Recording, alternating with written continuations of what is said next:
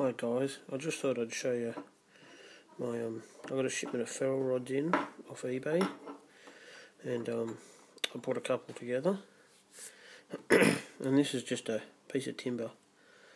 I can't remember what the wood is, but it's a nice reddy coloured wood, and I filed into the end of the ferrule rod and araldite it in there, and then shaped it, drilled out the hole, and then put the cord through it, and you can sort of see the cord. The cord's Dacron B50, and there's 12 strands, and I twist it and turn it into rope.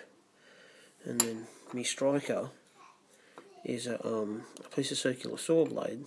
It's an old knife that didn't quite work, so I trimmed it off, drilled a hole in it, hardened it to about there somewhere, and then as you can see, I've left the straw colour temper on it, and it strikes a very, very nice spark. And so that's one. I'm giving this to an uncle of mine, and I've made another one. This is just West Australian blackwood, same sort of rod, and this one's just a gum tree stick found in the front yard, and just did a very similar thing to it. And I've got 8 rods in total, so I'm going to make up some more, but I'm very happy with the way my striker works.